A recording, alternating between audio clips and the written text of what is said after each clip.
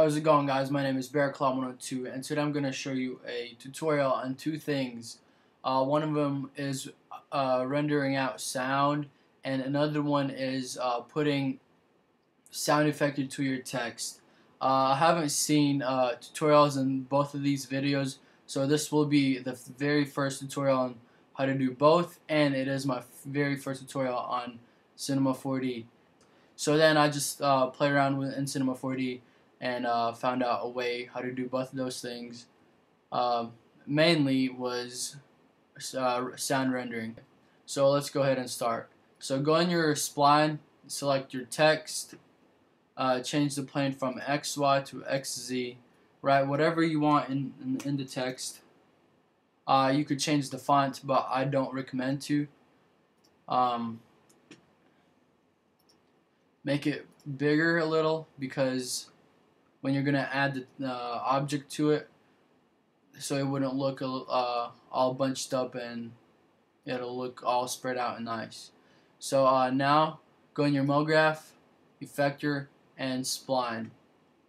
Select your spline, grab your text and drag it over to where it says Spline.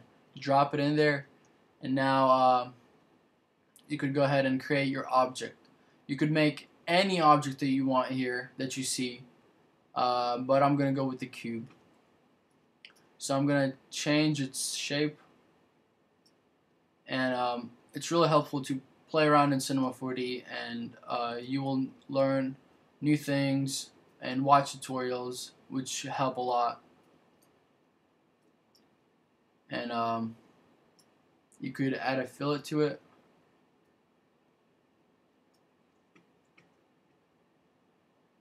Now go in your MoGraph, add a cloner, drag your cube into your cloner, then select your cloner and go in your effectors and select your spline and drag it over. And now, as you could see, it started to form on the B-spline. So if you go ahead and click on your cloner, you'll see if I add more count to it, it just does that. So you don't want that to happen. So how to fix that is you go in spline, where it says segment mode, and use the index to full spacing right there.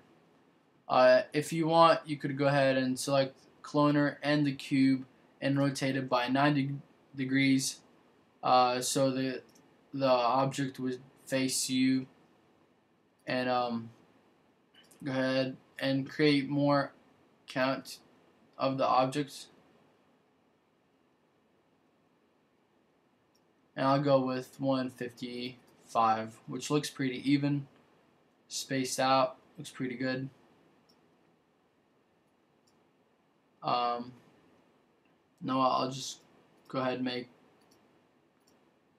160 there. And it looks fine. Now go ahead and click on your cloner, go to MoGraph, Effector, and Sound. Just to make sure that you have the sound in the right spot, go in your cloner and hit effectors, and if the sound is not there, just go ahead and drag it over like that. So now go ahead and click on your sound and go in your effector, and where it says sound file, click on these three dots, and in order for this to work, you need a wave file song. If you don't have that, go on YouTube and just look at some videos how to fix that. It's from you could fix it in your iTunes. Now go ahead, select your song that you want.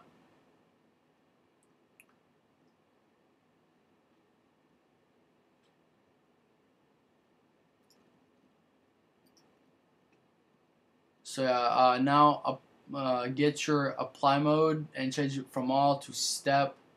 You could change the frequency colors. I'll go with green to blue. And you could add more colors in there. Just double click like this. And I'll go with kind of orangish reddish color, and there. Looks pretty good. Now go on your parameter and uncheck the position and check the scale.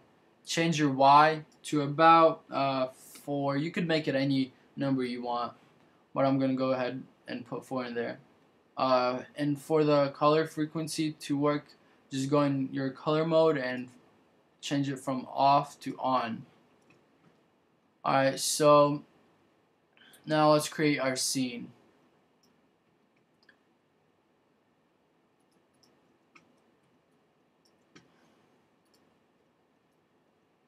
And in my intro, as you've seen, it's got a kind of dust effect to one of my colors. It's real easy to make, so just go ahead and select your light and make sure you're in general. Click on the color and you could change any color you want here, but I'll go with, I guess, like greenish yellowish color. Change the shadows to shadow map soft, visible light to volumetric, and you could change its size. Now go on your noise and select noise from none to visibility, and you could play around in here, do whatever you want here. But yeah. So now if you want, you could select your spline and your text and cloner with the cube and bring it down a little.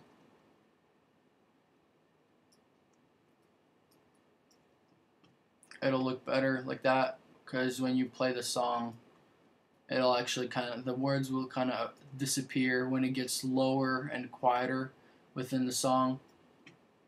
So here's my second light, and I'm gonna bring down the intensity to about 80%, and I'm gonna select the shadow maps to shadow map soft, and I'm gonna do a quick render.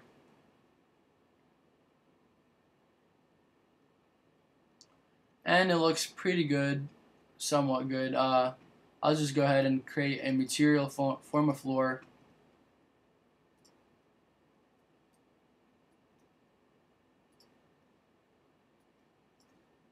And this should make it look better now. It's much lighter in the room now, and that's good. Alright, so if you want to hear your song within your timeline, just select this speaker over here and you could go ahead and hit play.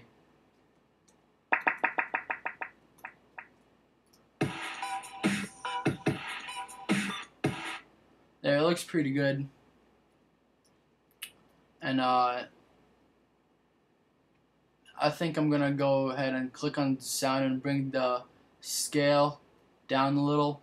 And as you can see, when I change that, make it higher, the little objects, they get bigger and taller. So I think I'm gonna bring it down to about 2.25.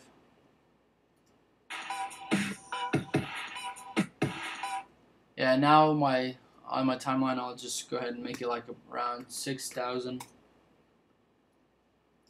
I'm gonna select the spot where I want it to start.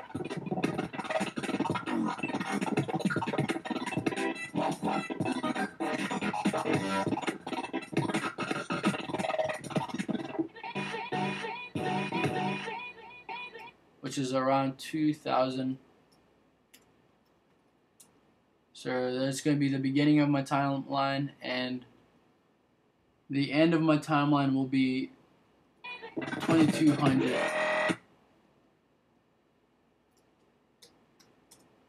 So 2200 is going to be the end of my timeline.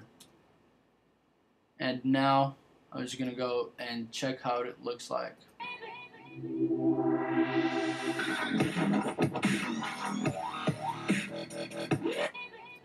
Looks pretty good. Now let's create a camera. Select this box for the first person view, and let's create movement for your camera. So you want your camera selected and your timeline at the beginning. So now go ahead and create a keyframe.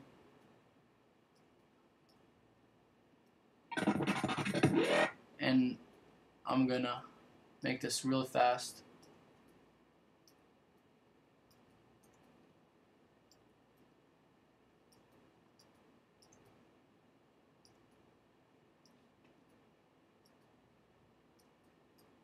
There.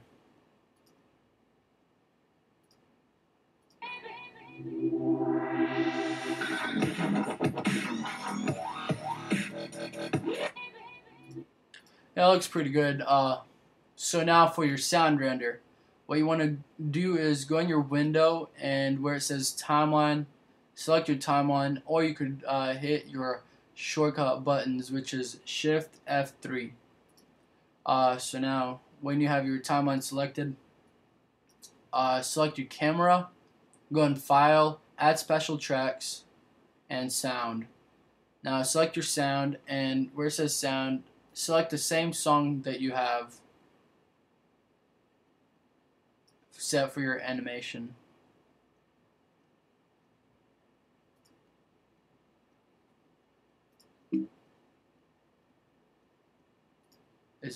I gotta make sure if I have the same one selected.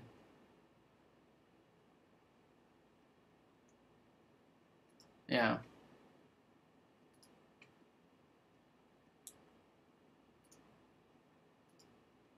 There we go. And now make sure your thing is in the beginning of your timeline, and go ahead and click on your file, add key at, and hit OK. So it just created a keyframe. And if you have more keyframes throughout your whole animation, don't worry about those. Just grab your the whatever it is called and just drag it over to the end of your timeline. And do the same as you just did for the beginning of your timeline. There. And if I play right now, it'll sound weird because it's got two songs playing at once. I'll just go ahead and show you right now.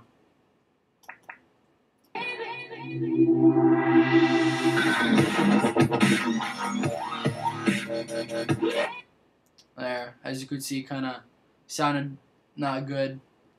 So yeah, now you could go in your render settings and do whatever you usually do, but make sure you have the format set on QuickTime Movie. Make sure you have include sound selected, and what else is there? And your frame range, all frames. You could do on your film video / video, whatever you're used to using over here. I usually use HDV 180, and oh yeah, and make sure that you have it set on 29.97 frames, because it's the real life frame rate. So make sure you don't have it set on 25, because the animation will go ahead and be faster than the song that you just rendered out in your timeline. Well, not rendered out, but you put in your timeline. So the animation won't be in sync with the song. Alright, thanks guys. I hope this video has helped you a lot. Please rate, comment, and subscribe.